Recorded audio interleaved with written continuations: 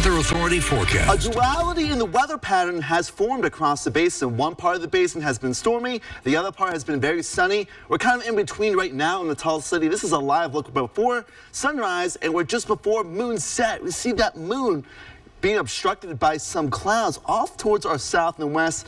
Clear skies above were before, again, sunrise and before that moon set. That's why we're seeing that black and white coloration in the skies. We're under night vision. Satellite and radar showing clearer skies the farther north and east you go. But yesterday we saw quite a bit of thunderstorm activity, monsoonal thunderstorms in western areas of the basin that have since dissipated and kind of meandered a little bit off toward our north in New Mexico. Again, clear skies and rain-free conditions continuing in northeastern areas of the basin, especially in the heart of the Lone Star State as well. Now, those winds kind of converging at the surface, coming from the south and west in places like Marfa and Alpine, a little bit out of the south-southeast in places like Midland and Odessa. And when those winds are converging, combining with moisture, that's how we get thunderstorms.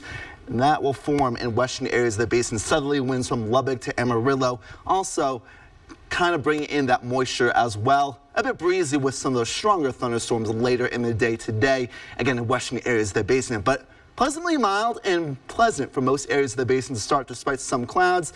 It'll generally be mostly sunny for your morning commute in the mid to upper 70s. Currently at 78. I think we'll hover right around that for the next couple of hours. Lower 90s, a bit breezier and drier by noon. High 90s, lower triple digits by the afternoon, right around 101 this afternoon at 4 p.m. High temperature 102 today in the Tall City. A little bit cooler, but still very warm and mostly sunny later this evening. 60s and 70s from Marfa to Alpine and also in the Guadalupe Pass Van Horn region. Upper 70s, low 80s in the heart of the basin right now. Heating up in the high 80s, lower 90s by 1, 2, 3 o'clock in Marfa and Alpine, the Van Horn and Guadalupe Pass region, including Carlsbad. Maybe a bit hotter in Carlsbad, but maybe starting to cool off in Carlsbad, especially in the Trans-Pecos because of thunderstorm activity, but where conditions will be mostly sunny.